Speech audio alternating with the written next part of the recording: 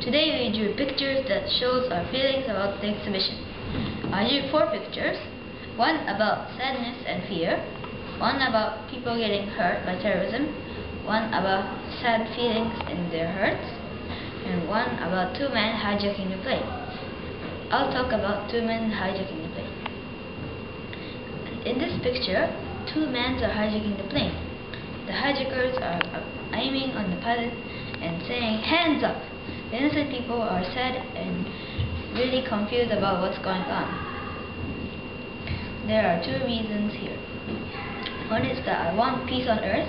The second reason is that the terrorists are also influencing the normal innocent people in a bad way. I want that to stop.